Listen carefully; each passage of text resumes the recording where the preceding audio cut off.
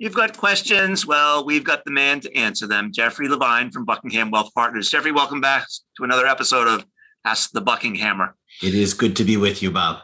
Good to have you. I've got a question. As you well know, the IRS recently released its long-awaited Secure Act regulations, and there's lots that people want to know about that. Indeed. We've been waiting for the better part of 2 years. Now, for those who are wondering, like, wait a second, I thought the Secure, isn't that thing that happened years ago? And it seems like it was ancient history because it actually was in December of 2019, right before the pandemic hit. And to me and to many people, right, anything pre-pandemic is like ancient history at this point. So it seems like so long ago. And the question is like, what are you doing now? Well, the way things work is that Congress writes the law. Then IRS writes regulations effectively to tell us what Congress meant when they wrote the law, right? They've got to fill in all the gaps. And so there were quite a few of them in the Secure Act. Now, there's a lot of things that we learned in the proposed regulations or that the IRS put forth.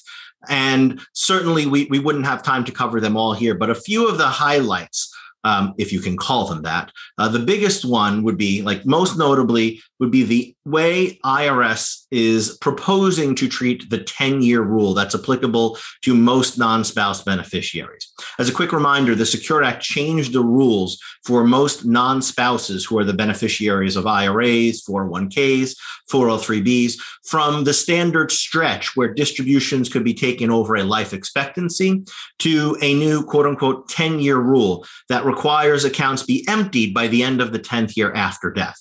Well, for a long time, practitioners effectively believed the 10-year rule would be just like the 5-year rule. In other words, twice as long, right? Just do whatever you want years 1 through 9, but whatever's left in year 10, you have to take. And then in early 2021, last year, the IRS put out publication 590. And in that publication, it included an example where it was talking about taking RMDs during the 10-year window.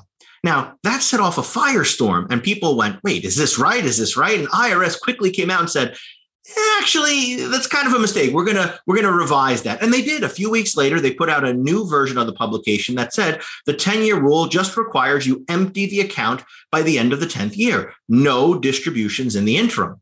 Well, in these proposed regulations, the IRS doesn't go either of those ways. They go an even more complicated way from saying if you inherit from someone who dies before their quote unquote required beginning date, which for most people is April 1st of the year after they turn 72. So if someone died before that date, April 1st of the year after the year they turn 72, then the 10-year rule would be applied as we thought it would be. No RMDs, just get everything out by the end of the 10th year. By contrast, if someone inherited from someone who died on or after that magic date, the required beginning date, April 1st of the year after turning 72, then those non-eligible designated beneficiaries, those people subject to the 10-year rule, would have to take RMDs in each of those first 9 years, just as they did before. And then in the 10th year, there would be this additional requirement that whatever's left, take out. So much more complicated. And Bob, as you know, it's not as though people get RMDs right today. This is a head scratcher. A couple questions come to mind. I suspect it's not retroactive to the enactment, to the signing of Secure Act into law. So anyone who died after the RBD between 2019 and now, well, effectively, there would be some relief for 2021 for those who made like a good faith effort to comply with the rules. But beginning in 2022, those RMDs would be required. Now, it's worth noting that normally you're not required to take RMDs until the year after someone passed away. So this really only impacts people who inherited in 2020 and those who were non-eligible designated beneficiaries, so those with the 10-year rule, and those who inherited who were non-eligible designated beneficiaries who got the account from someone who died on or after their required beginning date. So it's kind of like if you're the mother's brother's other brother's sister's father's mother's uncle, and you live in this place and you have, you like long walks on the beach, then this is the rule. I mean, it's very, very complicated. Now, we also got some other guidance there, in particular, one that was really valuable. And by the way, I should say that I think there's going to be a lot of comments on those proposed regulations with respect to the way IRS is talking about implementing the 10-year rule. I would not be surprised to see that change. One thing I would, however, expect to stay the same from the proposed to the final regulations is how surviving spouse beneficiaries get a special rule with respect to RMDs. In short, surviving spouses can wait until the deceased spouse would have needed to take RMDs in order to take an RMD from their inherited IRA. Normally, beneficiaries have to take RMDs beginning again in the year after death if they're stretching. Spouses can ignore that until the year their deceased spouse would have needed to take RMDs. And what the proposed regs seek to clarify is that the spouse didn't actually have to live beyond the Secure Act.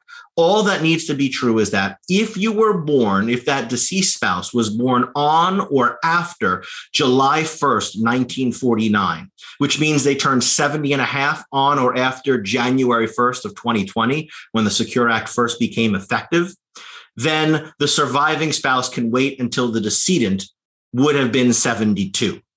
By contrast, if someone was born earlier than that, right? Someone who was, let's say, born May 15th, 1949, so they turned 70 and a half in 2019 or earlier, then that surviving spouse does need to take an RMD by the time the deceased spouse was 70 and a half. Lots of trips and traps awaiting folks, I think, on that one. By the way, am I Tom Smothers or Dick Smothers? I don't know. The other brother. The other brother. Fair enough. All right. So the key word, if memory serves, it was propose. What happens next? So we go into a comment period, and by mid-May, all those comments will be received. Given that it's fairly early in the year, this is sort of a big deal. I do expect the IRS to finalize regulations. And so for now, what I would tell folks is don't overreact. There are some good clarifications in here. Another one is, we were looking at when would children be considered age of majority? The proposed regulations seek to create a uniform rule for all children in all states, regardless of whether they're going to school or not, et cetera, of 21. And so that would be critical for those younger individuals who inherit from a parent. Bottom line is there's a lot in here. There's also a ton of rules relative to trusts as IRA and 401k beneficiaries. So for those who are looking to protect assets using those vehicles, there could be some really interesting and actually mostly good news. The good news here is that unlike, let's say, Build Back Better, right, which we talked a lot about last year because there was a good chance that might happen. It turned out it didn't. This is entirely within the IRS's control, right? We don't need new legislation here. This isn't something Congress has to act. This is the IRS putting out, hey, here's what we think. Hey, American taxpayers and professionals, et cetera, tell us what you think of what we think. And then we'll come out with our final decision. And so I expect that to happen sometime here before the end of 2022.